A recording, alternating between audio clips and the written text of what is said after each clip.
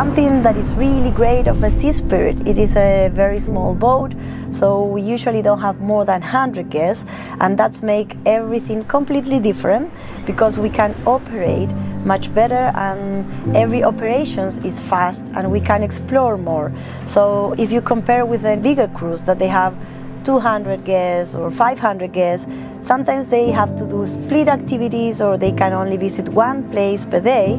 But here on board of this boat, we have the chance to explore sometimes 2 landings per day and do long sessions for kayaking or landing or hiking, and it's really great.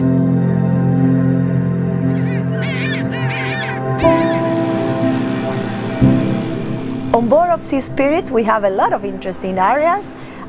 We have the open deck that allows to go around the whole ship, so it's really nice when we found wildlife. It's a great platform to observe wildlife. But we also have a jacuzzi on board, we have a gym, we have like a Oceanus Lounge, like it's a place for conferences, and we have an amazing bar.